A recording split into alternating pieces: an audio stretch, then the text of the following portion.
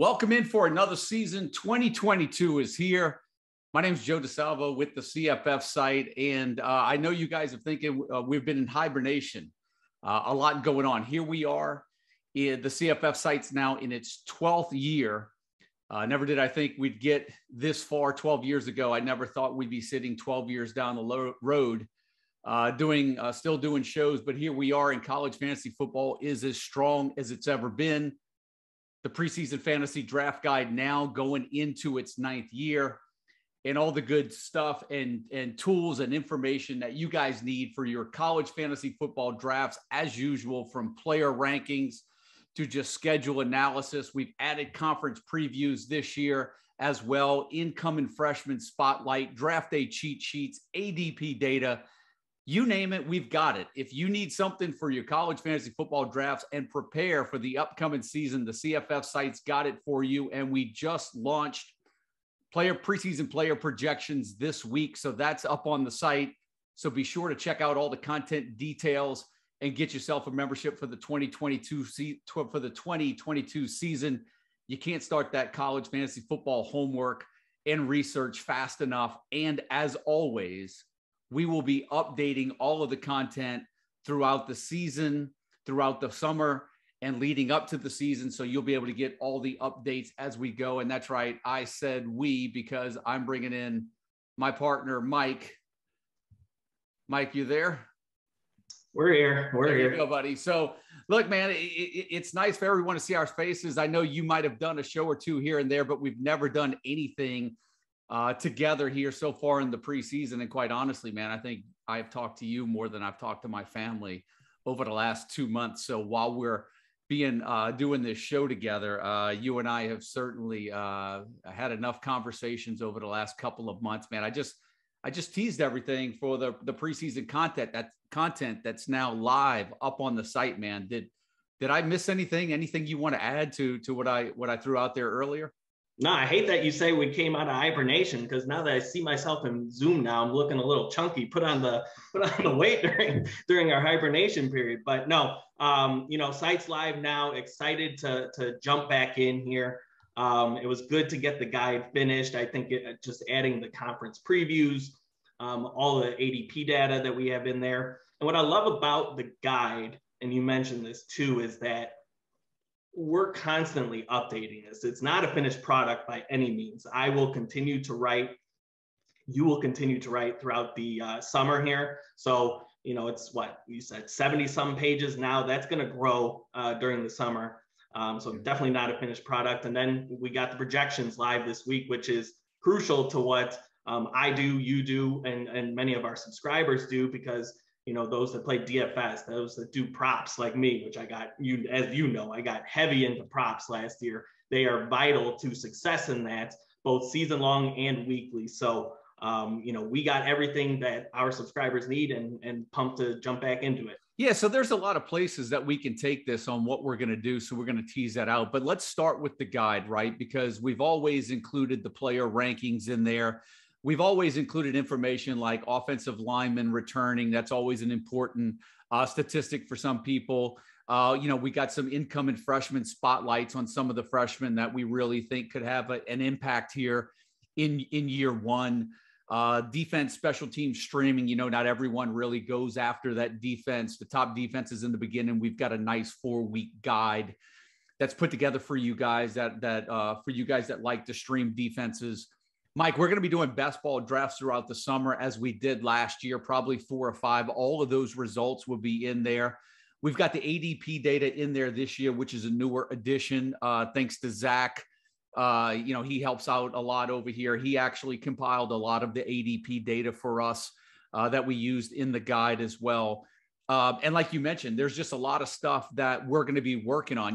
We've got projections live now, and you're going to see some of our members. I can see the emails coming already, right? Where you've got this guy ranked here, but he's projected there, or he's projected here and he's ranked down there. So I'm working on a piece to kind of put a little color around the differences between the rankings and the projections, and where the value's at in the rankings and where the value might be in the projections, right? You're going to continuously work on some depth chart stuff as well. There's a lot of additions that we are going to put into the guide, but We can speak to the challenges of it now.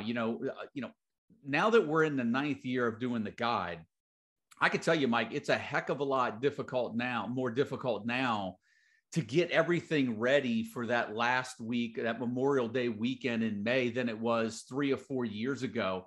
You and I have, how many times did we pick up the phone or just hopped on a call with transfer news that we thought we had everything done, and then a guy transfers and then another transfer? Speak to that a little bit, the difficulty of just trying to piece this thing together in time and all the moving parts that goes on around it, man.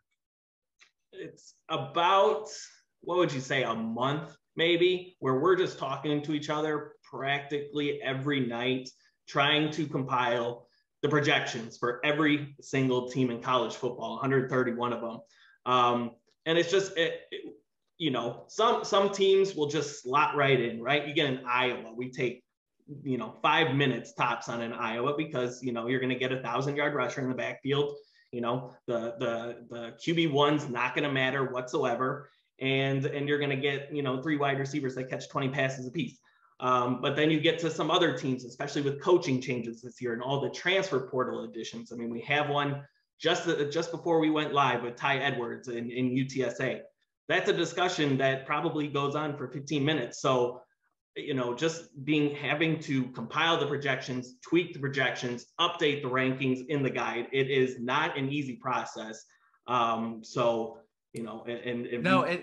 it's time consuming too, because you and I talk about this. The one thing that we try to give all of our subscribers and the members that come in, and anybody that comes in and wants a lot of the preseason content, is we try to make it a little diverse to give you guys a multiple options, right? We've got we've got the Excel spreadsheet that is downloadable. You've got some boxes in there where you can tailor some of the scoring to your league specs in regards to maybe what your TDs and yardage are worth, and kind of reconfigure some of those numbers and use the projections to come up with a new projection tailored towards your league. And then we also have the projections that are tabled on the site, which this year we added a full point PPR tab in there as well. So you can go into the projections table. We've got them by position.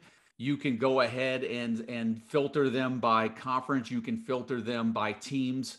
And this year we even have the half point PPR tab and the full point PPR tab. Mike, I'm a little worried that we kind of open up Pandora's box and we're going to get requests for all kind of tabs coming in.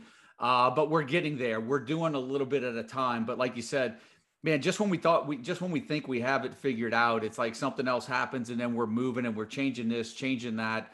And it does take a little bit of a process. We'd like to be able to get this information out as soon as possible, as early as May, but I'm sure you would agree, man. It's just virtually impossible to get this information out too soon.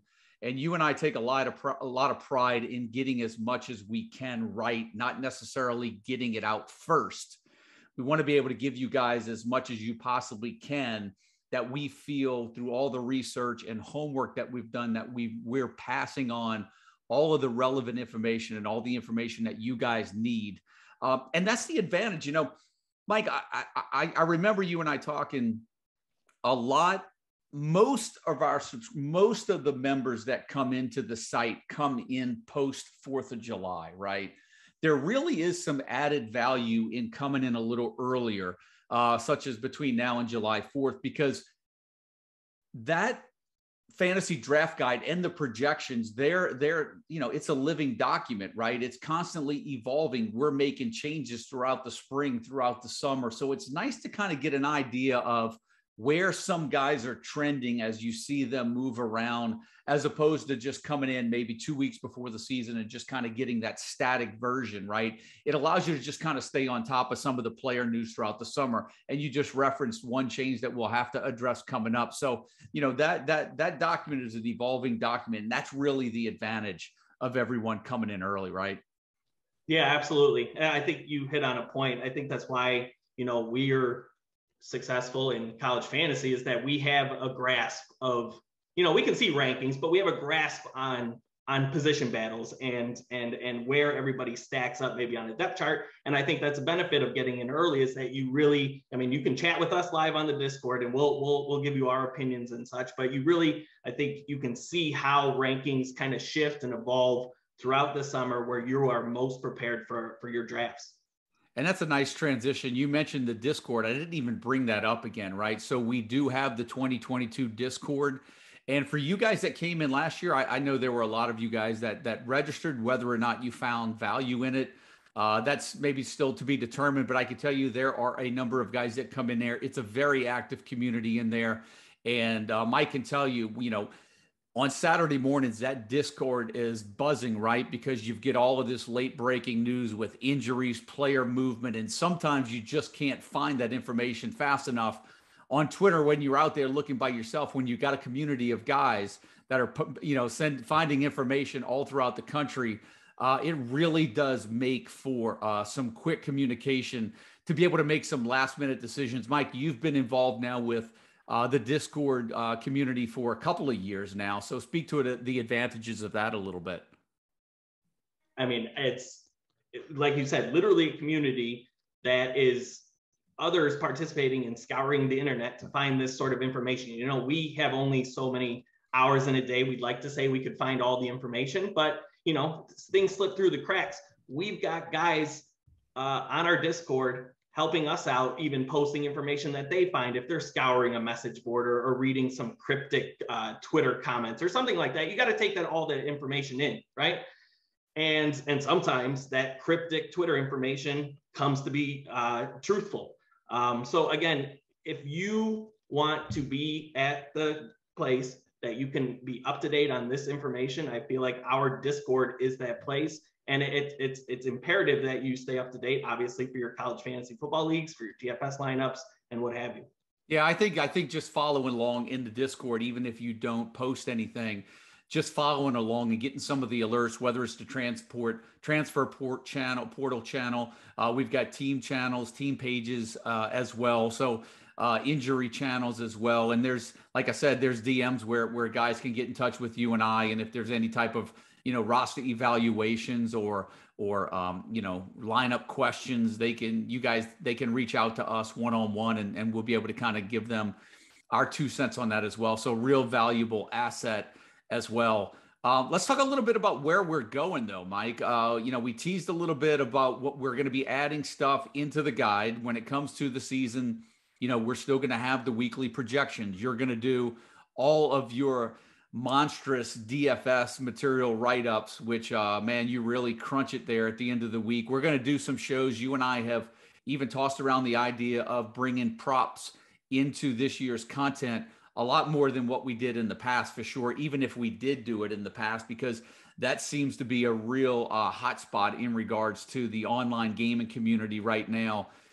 So we may even who knows, we may even do more shows as the season progresses. And, the one thing I shared with you and we saw with some of the emails that were coming in with feedback is that, there were quite a few that came back that just spoke to the accuracy, the timing, the schedule of everything that we release during the week, which is really important, Mike. I mean, I know you and I, we've been doing college fantasy football for more than a dozen years, way before that. We all, back in the days when we used to do our own preseason fantasy rankings, and there's a ton of guys that do their own preseason fantasy rankings. You and I, just some guys, in the industry have a bunch of rankings as well. What really sets the CFF site apart is just all of the in-season stuff that we can do in regards to the player rankings, the player projections, the DFS stuff, the shows.